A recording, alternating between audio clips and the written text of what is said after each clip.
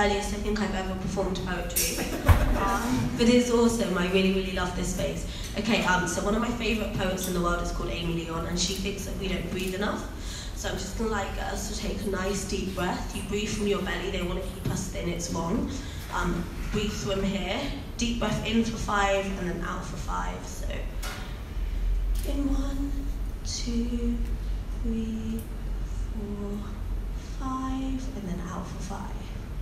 1, 2, 3, 4, 5. Cool. Okay, so I personally think my life is like built up into like 4 major compartments. There's family, there's love life, there's professional life, and there's social life. I'm going to do 3 poems for you today. I don't write about my friends, because most of them are poets, and it's just never going to be good enough for them. So we'll go with family, professional, and love life, and I really like oversharing to complete strangers, so we'll start with my love life. This one is called On Loving a Burning Building. I always believe that you are arguing with me. I think it's because your eyes seem to speak defiance as fluently as they speak love, and I didn't know that eyes could be bilingual. I always seem to talk even more around you. I think it's because I believe keeping my lips busy will make them forget. I didn't know that lips had a muscle memory that could not be talked away, and that someone else's mouth could become my favourite tattoo. I always visualise the tension you carry in your shoulders. I think it's because you are trying to teach yourself not to hide behind a straight back and a smile, but are still not very good at holding yourself tall. I didn't know I could feel the pain in someone else's posture. I guess that is a side effect of borrowing someone else's backbone. I always clasp my hand to my stomach when I am with you. I think it's an attempt to feel grounded or less empty somehow. I didn't know that trying to hold myself upright in this way would not stop me falling when you leave. I guess that's a side effect of using someone else as your sustenance. Because you cannot live off someone who is notoriously bad at feeding themselves. I always say that the heat from a burning building can still keep you warm and cook your food if you allow it to. The trick is to not stand too close to the flames and don't try and save the building, just use the fire. I think I say this because I personally never learned the difference between a heat that seeks to feed me and cook my food and a heat that seeks to burn. I just know that warm weather does not stop me seeing the cold air in my own breath, and that you have always been heat. Thank you.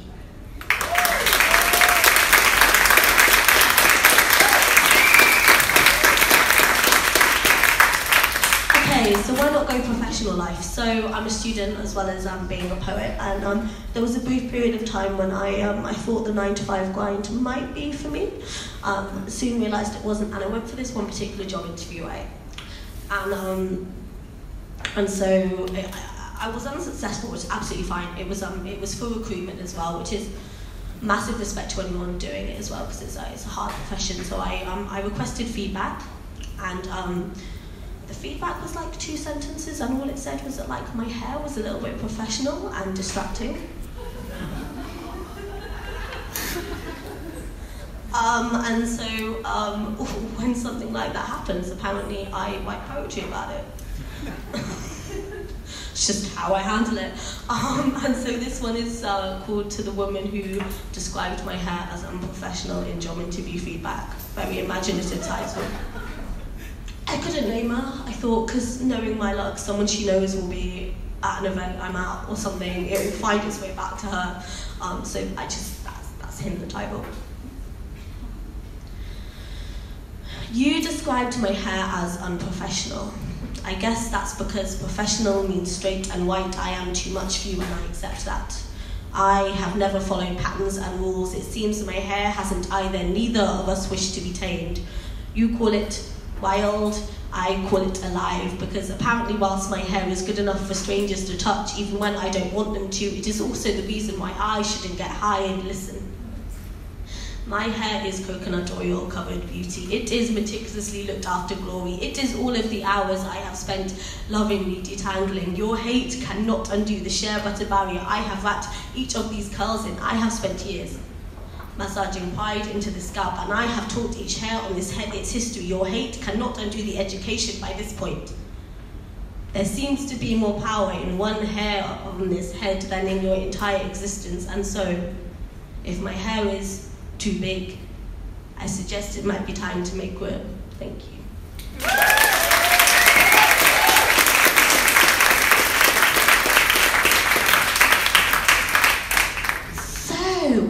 Let's do family. Yeah, my mum is my best friend, and I think like parental relationships to me are always really, really interesting, because whilst they're almost always the most important people in your life, there's often massive generation gaps and identity gaps, and it's just always a really, really complex relationship, and a lot of parents I know, including myself, are just trying to explore that as well, and I think it's really interesting.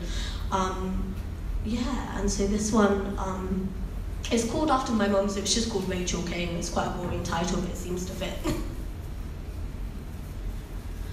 My mum was raised on a strict diet of stiff upper lips, and so she doesn't really like it when mine quivers. She was told that tears are useless as she was growing up, and so she confesses she's never really been good at sadness since. She is the coldness you feel on your hands when you remove your fingers from warm running water, but she's also the warmth that continues to curse for your veins despite the unexpected chill. She is passive-aggressive beauty. The vocal inflection at the end of a sarcastic comment, she is the sarcastic comment, but she's also the compliment. And she is quintessentially British, though I don't think she quite knows what that means, and she is in a different world to me. Speaking behind a white veil that neither of us can see through, and see, living in two different worlds is fine if you can build sturdy bridges between them, but me and Mum, we are both good at words, but neither of us have ever been builders. And anyway, we are both carrying the weight of our worlds on our backs, and that is heavy. I don't think a bridge could support all of that. She is the happiest times of my life. Her face is with me every time I laugh, but at times I think she is happier with a fake laugh than a genuine sob. It's like expressions of my pain remind her there is nothing she can do about them, and one of my tears opens a Pandora's box of things that are too big for her and her world to deal with. But what she fails to grasp is that that box is open for me already. Over dinner, she asks me if I have ever thought about time travel. I say, sure, Mum, but I would have to be careful about where I go. They are still throwing bricks through the windows of back homes today. She says, yes, and the butterflies. You wouldn't want to step on a butterfly and enter the world, and I roll my eyes and laugh simultaneously. Because I love the fact that her first thought was butterflies, when mine had to be fear. But I wonder which world she is worried about me and the butterflies ending. Thank you, guys.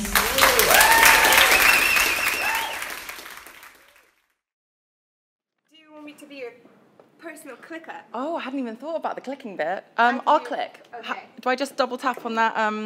You just... Okay. Hi, guys. I've never done a PowerPoint before. That's why I didn't know the clicking thing. That might seem quite obvious. Thank you very much for having me. That was just amazing. I feel completely inspired now, and I sort of just want to go to the back row and chat to you and not talk for a second. So I'm here to talk about what I know, which is a very interesting point because you never really stop to think about it until someone very sweetly asks you to come and talk to a group of strangers. So I started writing it all down. I watched a video of a talk from here before with my mum. We ate some soup. And we watched this guy's talk. What was his name? Was it Jason? Jason. Did anyone hear Jason's talk? Jason Briscoe. So we were going through his talk, and my mum was like, oh, it's very good. That's very good. That's very, very good. And I just thought I'll stop watching his and just do mine now. So this is my very first PowerPoint. My lovely friend Mark helped me with it. It's very simple. I'm going to talk, and I think at the end we've got time for questions, and then if there's anything you want to talk about if time runs out, because I'm quite conscious that I talk a lot. So just come and chat to me. I couldn't believe when I walked in how great you all are, people just coming up and talking. That's sort of, you'll see through my chat, that's what I'm hoping I can have more of in my life, because it's incredibly nourishing. I sort of feel like I've been in a spa, and I've only been here an hour. So thank you for being so smiley. And thanks for smiling now. So I'm going to start. Right. Yes, the theme is pioneers. When you first emailed me that, my throat sort of closed up, and I thought, oh gosh. So I wouldn't describe myself. I wouldn't self-describe myself as a pioneer but it's very nice. Because I think what's interesting about what I do is I'm actually helping bring back the age-old ways of eating, the traditional ways of eating that we've lost contact with. We've sort of really overcomplicated our relationship with food and eating. And I go on to talk about that a bit more, but it was a very interesting thought process. And I think that the old ways are coming back in. And just the fact that we started off, I didn't know that was going to happen, with the stretching. We stood up, the way we chatted as we walked in, the way we listened to beautiful words and completely fell into your head and your heart just now. That's what I'm about. And it is food, but it's so much more, because food is always the beginning. Okay, so that's my hello slide done. Woo, I've done one. Okay, so the next one. Right, an unconventional start. Okay, so the way I started was completely random. It was about 7-8 years ago, and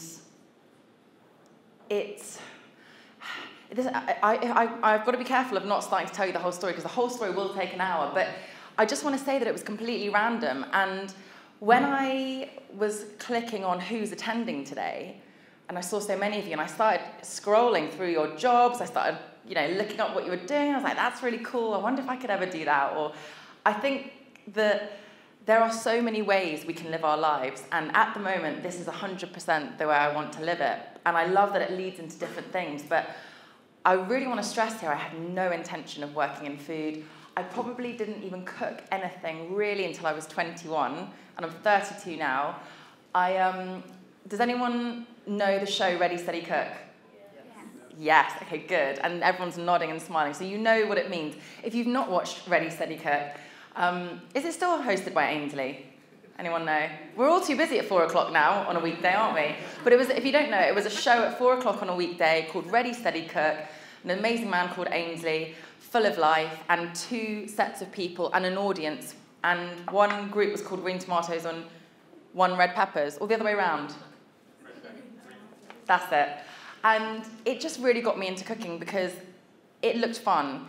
There was a group, it was social, and it was also about, here's a bunch of ingredients, make something out of it.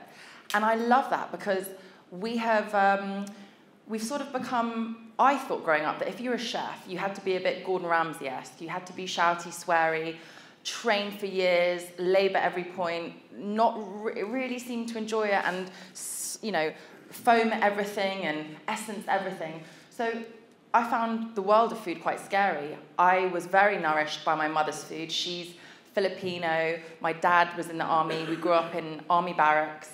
And what I was actually going to say was, in many ways, they sort of fetishized, I can't say that word, do you know what I mean? Fetishized that food, in the sense that they were obsessed with not wasting anything. My mum was from a very poor family. My dad was in the army. It was all about rations, not wasting, emergency food.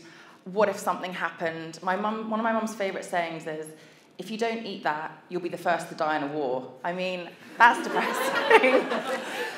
It's fatalistic. I mean, I know a lot of people that have had, I know a lot of us have very emotional relationships with food.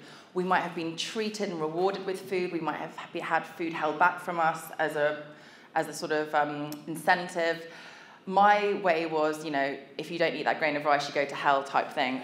But what it did teach me was to really respect food. And my mum is the queen of leftovers. My sister's the other queen of leftovers. We grew up knowing how to put food together. And my mum, she actually stayed at my house last night. I was out. She was looking after my dog. She went into my fridge, and I thought I didn't even have very much in there. And I came home, she told me about what she'd done with the little bit of this and the little bit of that. And so I had that background. But here I am, going on about this second slide. I need to move on. But what happened was, it was very random. It was a guy in a band, it's still a band in England now, who found out through friends that my sister and I love to host very, very basic dinner parties. And when I mean very basic dinner parties, I mean we'd cook up a stew or a soup from the leftovers in our fridge. That's going back to what our parents taught us.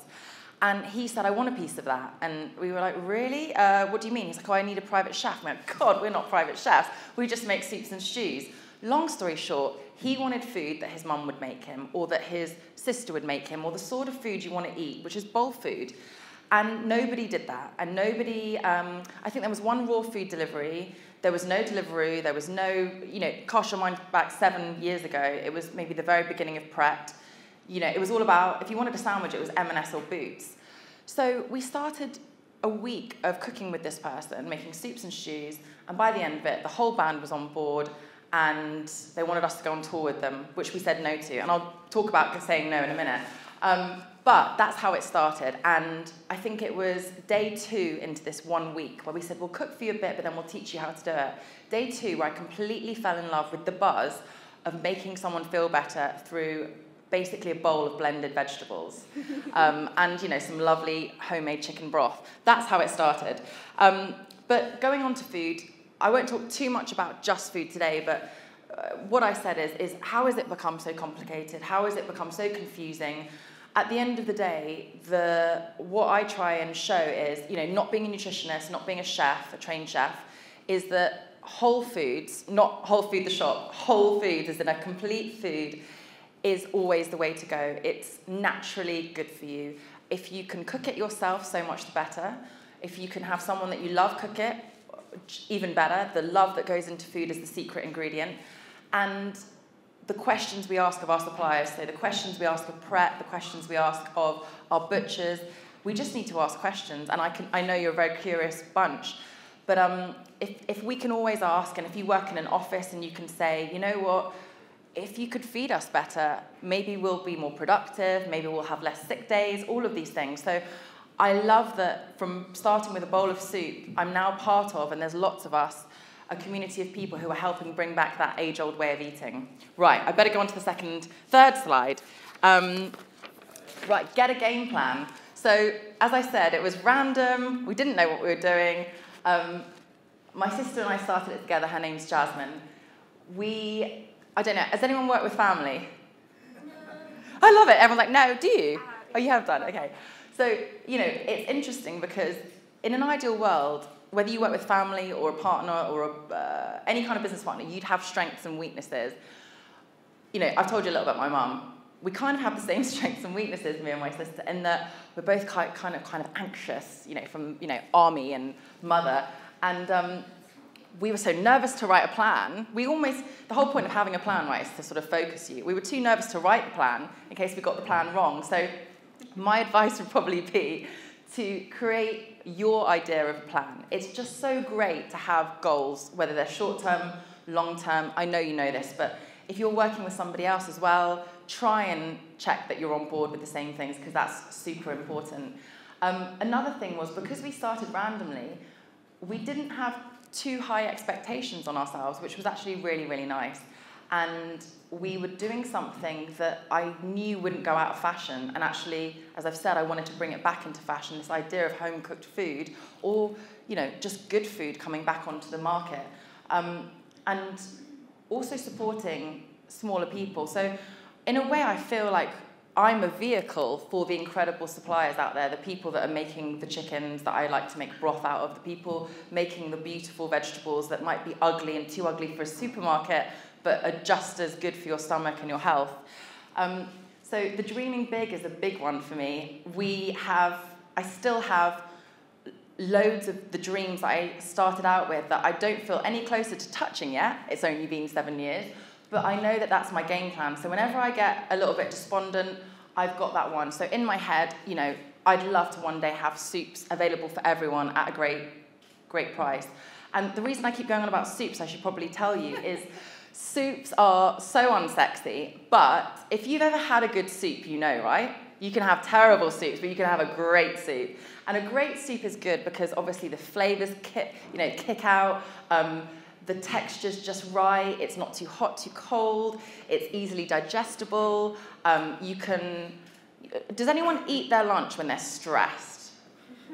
Yes, everyone, right? So even maybe this morning, you came in, you were rushing, you started eating your granola, and it doesn't kind of sit well, does it? Because you're trying to chew, you're drinking your coffee, you're chatting, you're working out where you're going to sit.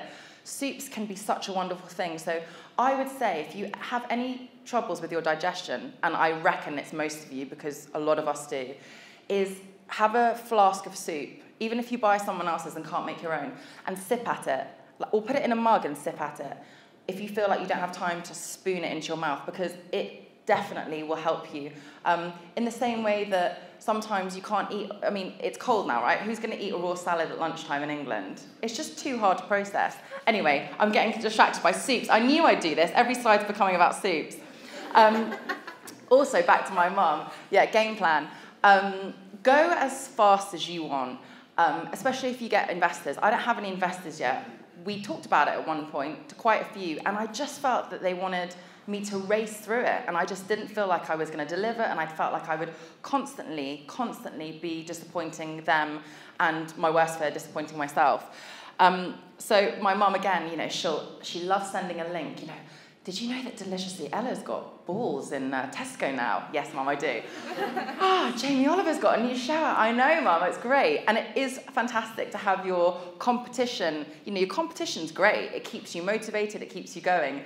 But just go at your own pace. That's me telling myself that, go at your own pace. Another thing is going back to your gut. I always listen to my gut. So when Victoria was emailing me, I read it and I was like, I said my throat closed up, and then my gut went, yeah, do it, and another part of me was going, no, don't do it, you don't have time to write anything, you don't know how to do a PowerPoint, you don't have time for this. And it just felt completely right, and I'm so happy to be here because, as I say, when I walked in, you're all smiling at me now, I'm feeling quite emotional, it's fantastic, but the gut tells you. Has anyone sort of ever done that pros and cons list, taken advice? Advice sometimes can be the worst, can't it? The number of times I've taken advice from people and it's gone wrong and I didn't listen to my gut, it's huge. All of my best decisions, I'd say, have been from my gut. I haven't necessarily been able to explain them to anyone else, but I just knew. And when I've not listened to it and instead let somebody else say to me, this person's really good, they worked here, they could take your business to this level, or they could give you that advice, it's gone a bit wrong. Not terribly wrong, but it just hasn't worked out. So for now, I'll continue to listen to my gut. And another thing that I found is, again, with the going slow, is be good at one thing. So at the moment, it's food. As I say, food always is at the heart of everything. I'm also massively interested in so many other things. You mentioned self-love. The fact that food's become so complicated is not unique to the food industry. Look at beauty. Guys and girls, our makeup products, the things we put in our hair. Antonio was saying about coconut oil. Do you remember when coconut oil, we weren't talking about coconut oil, and now it is something because we were buying 1 million products for our hair. And actually for me, coconut oil is the best thing. We got so far removed from everything. We have, all of our packaging has 12,000 ingredients in it. So I'd love to look at natural ways of beauty moving forward. I'm really interested in ethical fashion as well. My first job was for a sustainable, ethical shoe company, and the shoes were so ugly, but they really were, they mattered. And, they're doing really well now. They're less ugly, but that's another story. So I think it's really important to be good at one thing first. Be braver than brave. Okay, so being braver than brave, this for me is me being really brave. I think there's two main things with the braveness factor. It's be brave to say yes, like here today, and be brave to say no, which I think I mentioned before. I don't like saying no. I like to please people. I feel like I could miss out. Jane Fonda's in town at the moment. Did anyone watch the Graham Norton show? And I was then on Twitter, I think, and I think Graham Norton then interviewed Jane Fonda another day later, and somebody on my Twitter wrote, oh my God, I love Jane Fonda, she wrote this, and she said, it's taken me 70 years to realise that no is a complete sentence. I was like, that's genius, Jane. I completely relate to that. Do you? Can you say no? No.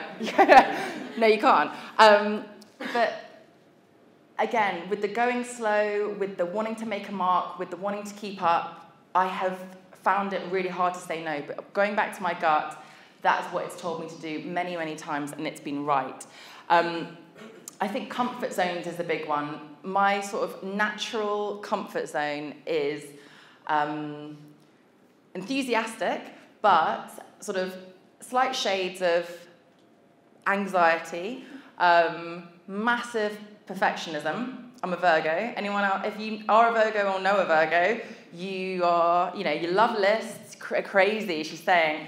I wasn't going to say that, but yeah, okay, full on. That's my comfort zone, is to question and analyse and want things to be better. And one thing I've learned as well is that it is really important to get rid of the perfection ideals and to let things go. The number of times I've laboured over an email and God, it's not perfect, or the game plan, or a book.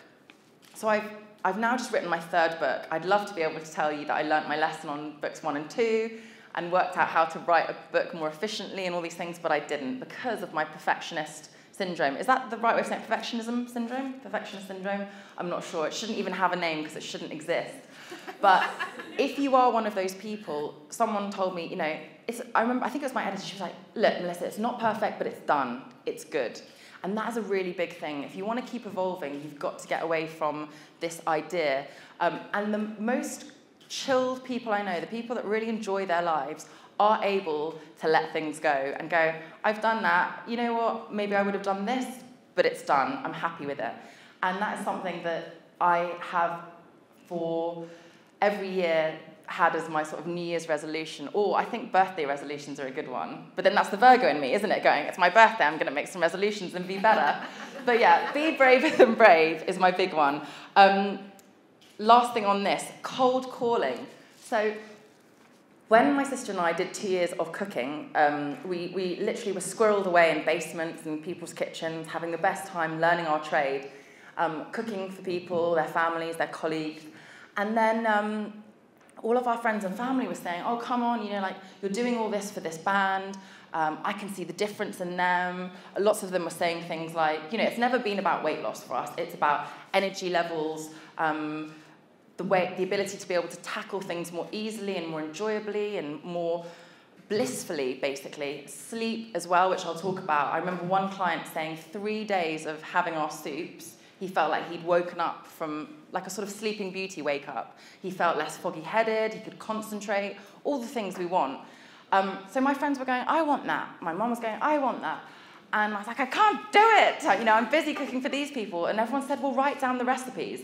Now, you might think that sounds really easy, but to write a recipe if you've never written one, if the way you cook is intuitive, it's the vegetables at the market, it's the broth, it's the tasting, it's very difficult.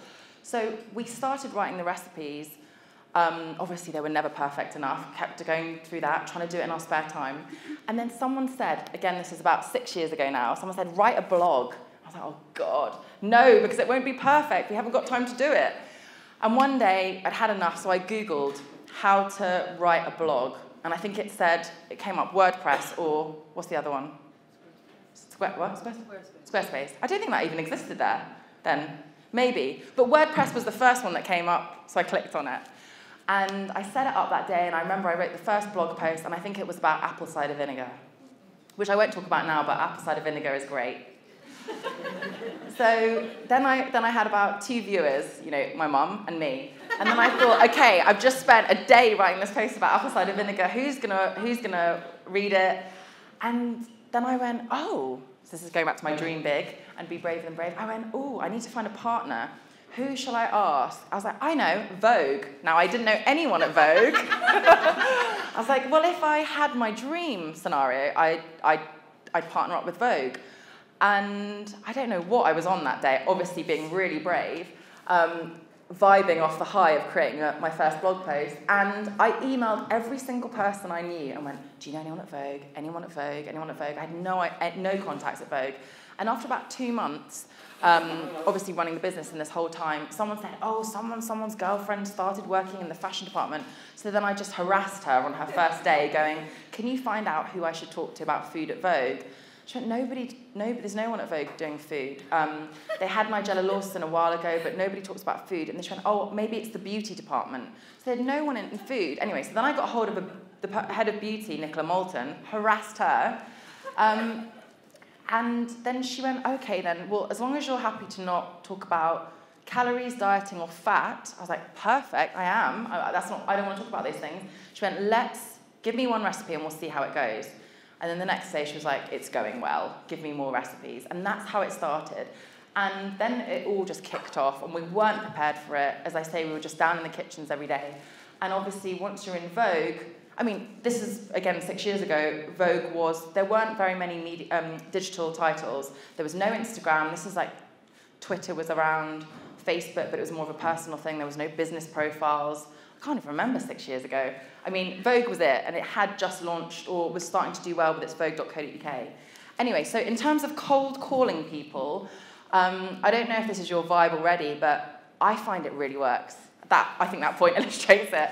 It doesn't always work, but it worked this time. And some of the people, one particular lady who's now become one of my best friends, she cold emailed and said, can I help you wash up on a shoot or something? She really played it down. She turned out to be the most amazing cook and food stylist. She cold emailed me, and we get a lot of emails, but her email really stood out. And now, as I say, she's part of my team. She's a great friend. I'd say she's one of my best friends. And we laugh about the way that we met over email. So it obviously works. It obviously matters that you have a great concept that you want to tell this person and that you have a great email. And I always find as well, attachments for me don't really work. Is anyone like that? I look at a lot on the tube and things don't load up, and that great opening line can really get you. So I really recommend cold calling people. Find your tribe or make one. This is my new tribe. I think this is so incredibly important. Find a tribe. I feel like I've got quite a few tribes of people that I completely love. I've got my people that I love to go to exercise with, and they're the people that really motivate me to get out the house because I spend a lot of time at home cooking, writing. They're my sort of like very energetic tribe.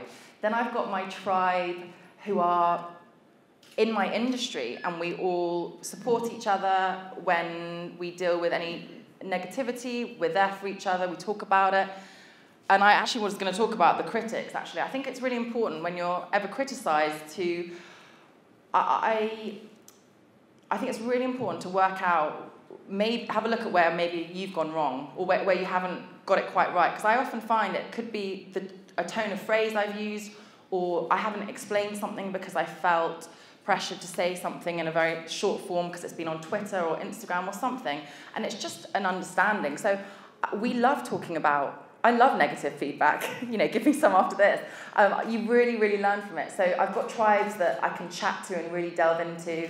I think this is crazy, but a lot of people are like, oh, wow, you're really sort of, you've got a lot of female friends and you're really pro-women, aren't you? I've heard that a lot. And yes, I am. That's crazy that you're saying that. But there's quite a few bunches of us that all get together. And, guys are welcome too. It's just that, we tend to be a bit more open, these particular groups of ours, when it's just us, no partners and so on. And we swap all of our skills, and that, I think, is a really great one. There's more than enough business to go around, there's more than enough money to go around, but it's so great it is great when your competitors become your friends, when you share people, ideas, when you can't do a job. The number of times I've not been able to do a job, passed it on to someone, and that lovely favour has returned itself. It's incredible. And I know a lot of people that say, oh, that person really keeps their contacts close to them, and I just don't get it. I do get it, but I don't get it. And I think that's really helped me get further than I think I would have been had it been me just by myself. So I really recommend finding those lovely people that bring out the best in you, that you can also have a sort of a little cry with, or sort of commiserate when things don't go well. They get it. Another thing is, lots of people, I've been asked before, I don't know why this comes up as a question in a lot of interviews, do you think it's more important to be respected or to be liked? Have you ever come across that in magazines and things? And I find it quite a strange one because I'd like both, if that's okay. I did one talk.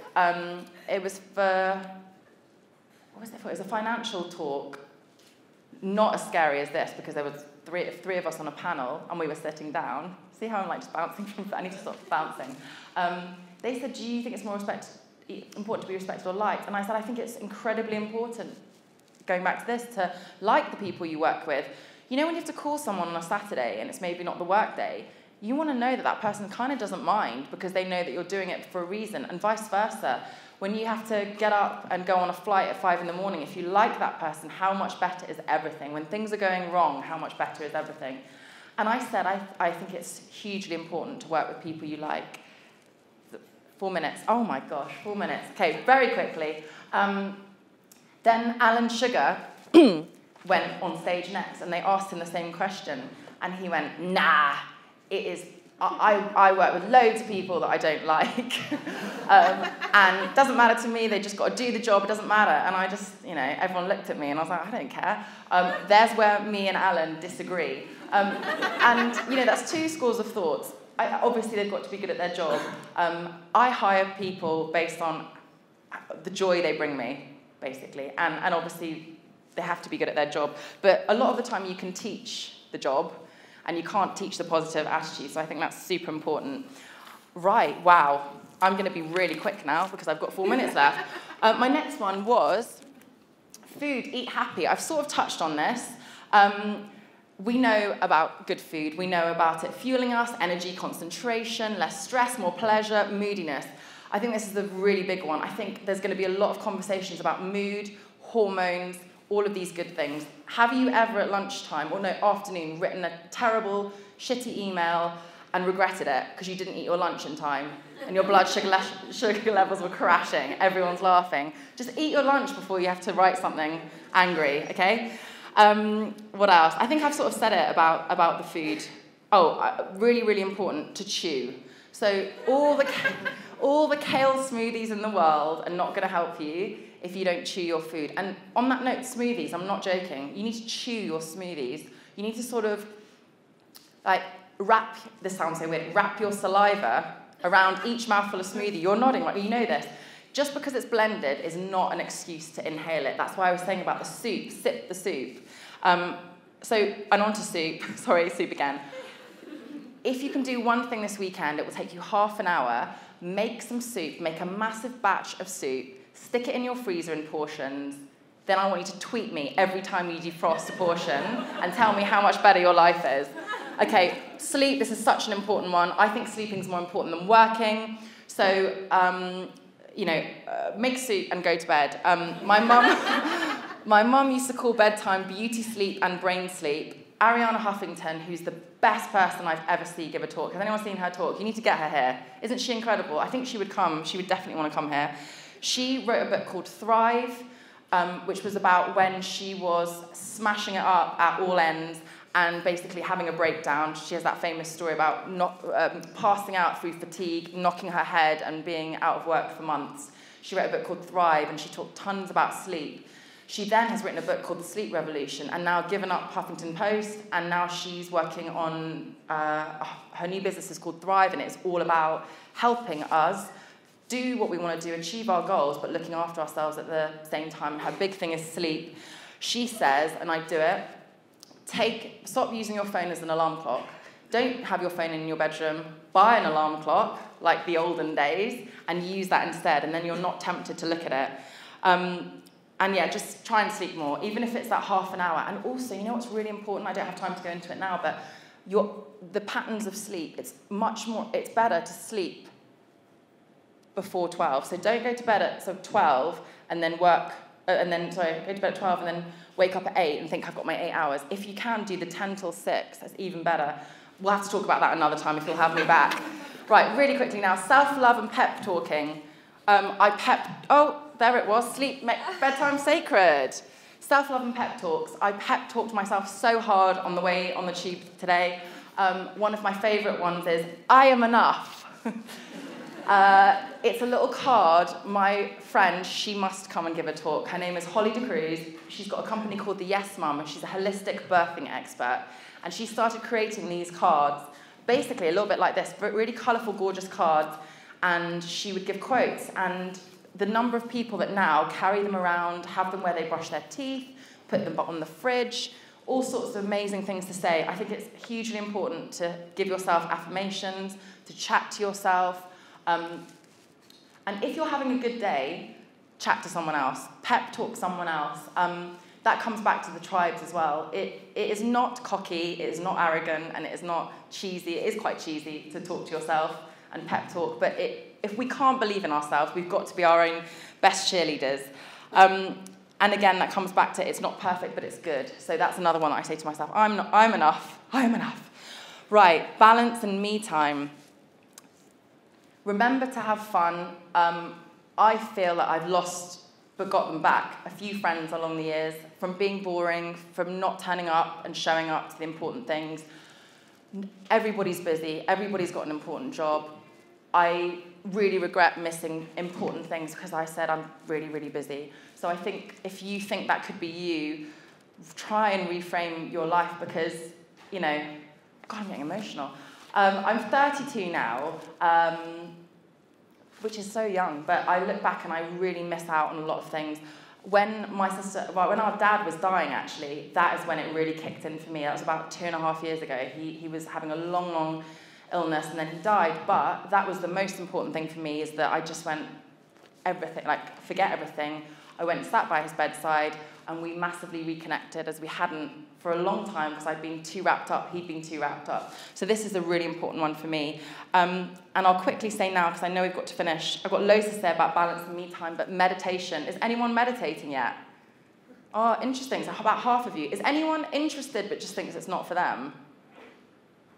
Yeah, a couple of you. I'd give it a go. And a bit like yoga, and a bit like, a good coffee, There's bad meditation techniques, there's bad teachers, right? There's bad coffee.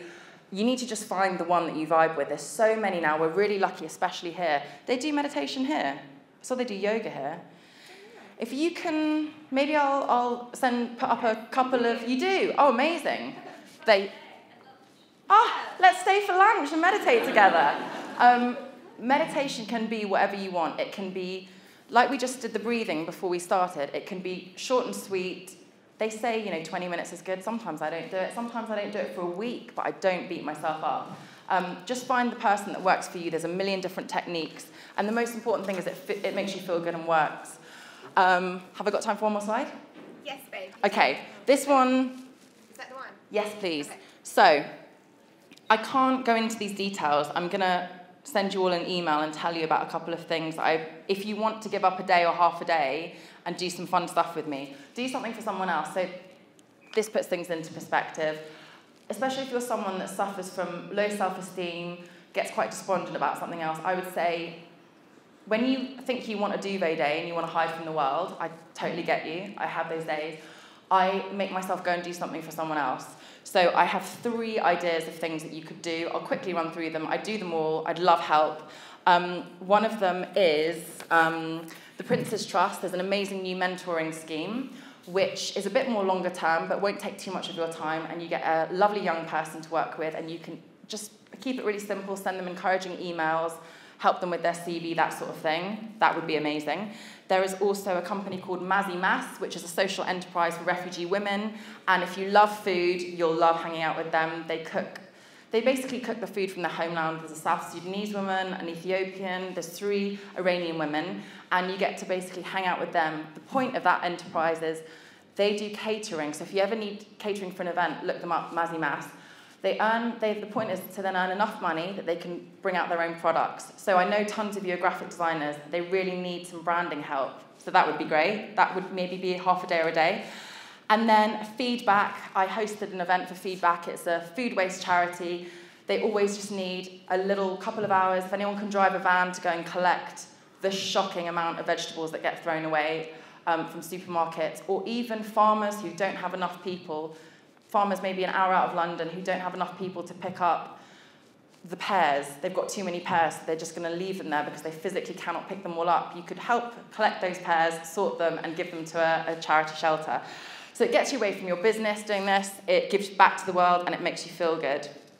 I definitely don't have time for the last one, which is be kind to you, but I guess we've covered most of it. I think that's my number one tip that I found about wanting to make a difference in the world is if you cannot look after yourself, don't just start with yourself. If you really want to put amazing things in, whether it's for somebody else or it's a product you've got, look after yourself, keep your energy intact, rest when you need to so that you can go on and do these things and, smash them up. So that's kind of it, really. Can we give a huge round of applause for this? Thank you so much.